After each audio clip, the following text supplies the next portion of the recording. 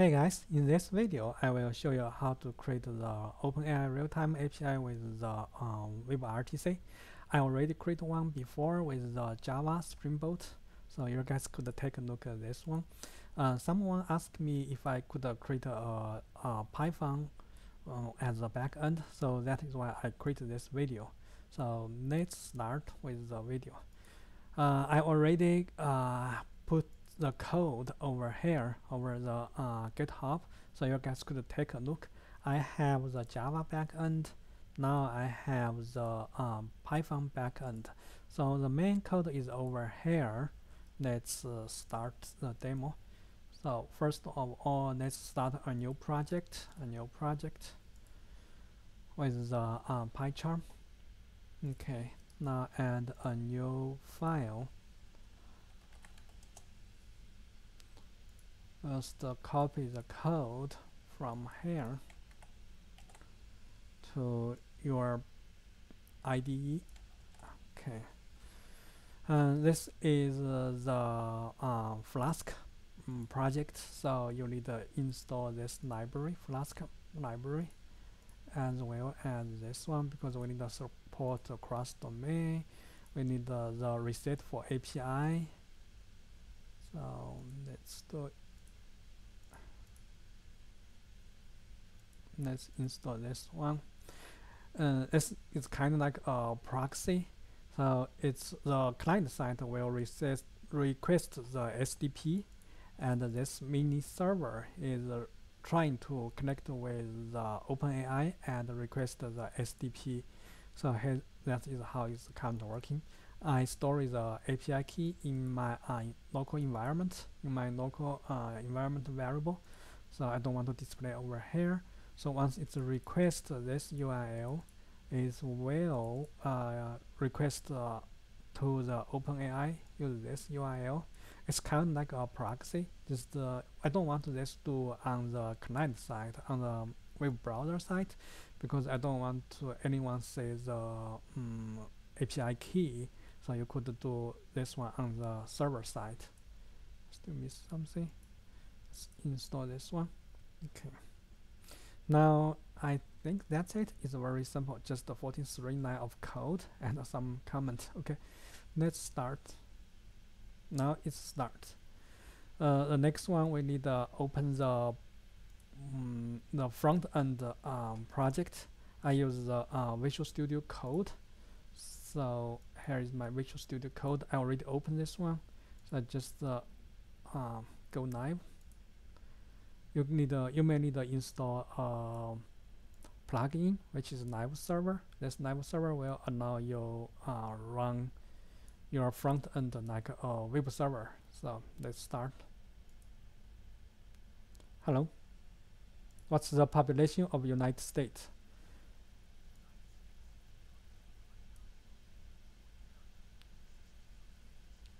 Okay. Change the color of this page to red. Okay, increase the font size of the bottom. Increase more. Increase to 200.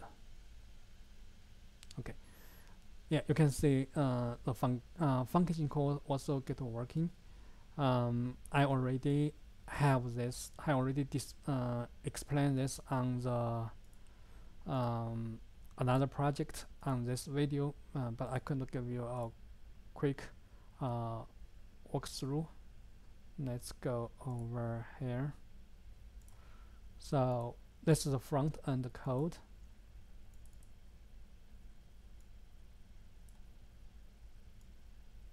The front end code, we only have a HTML page. This is the UI of the page, and we have the JavaScript code. This JavaScript code is like trying to get the SDP information from this URL. This URL is what you have over here. This is your reset for API. So basically, it's listening on this port. So the client side trying to access this reset for API and return the SDP back to the web client. Here is how it's working. This is a functioning call. We just set up the function. We just set up the function over here. So let's just get the current page. Let's change the background, change the text color. And I did not demonstrate all of them, but I do demonstrate this one. This is some regular WebRTC stuff. Let's take a look at the button. So I have the start button. Once we click the start button, we will start the WebRTC. So when we start WebRTC, we just set up the peer connection. Here is the peer connection and the data channel. This is some very regular WebRTC stuff. Once we have this object initialized, we set the local description SDP. This is local SDP, and we request the remote SDP. Once we have the local SDP and the remote SDP, we get them set up, so the connection will automatically created. So you don't need to care about the hardware stuff like the speaker, the audio, the microphone. You don't need to care about that. The WebRTC will take care of that. This is why I think that is why OpenAI trying to support the WebRTC, because that is much easier for the developer to get everything working. This is some regular WebRTC stuff. So something new, the only thing we found is new is just the request the SDP from the OpenAI from the Python backend, but the Python backend also request the stuff from the OpenAI. So it's kind of like a proxy. The reason we have this because we don't want the API key display over here. We don't want it to request the OpenAI URL directly. If we do that, we have to put the API key over here. That will be that will not save. Your key will expose to everyone. That's a function call. Function call we have the session update. So once the session update, we set up the we could initialize the function call stuff over here, and here is the real function. Real function is over here. You guys can take a look. This one is pretty easy to implement the WebRTC, and the WebRTC is much easier than the WebSocket. You don't need to talk with the very lower end hardware.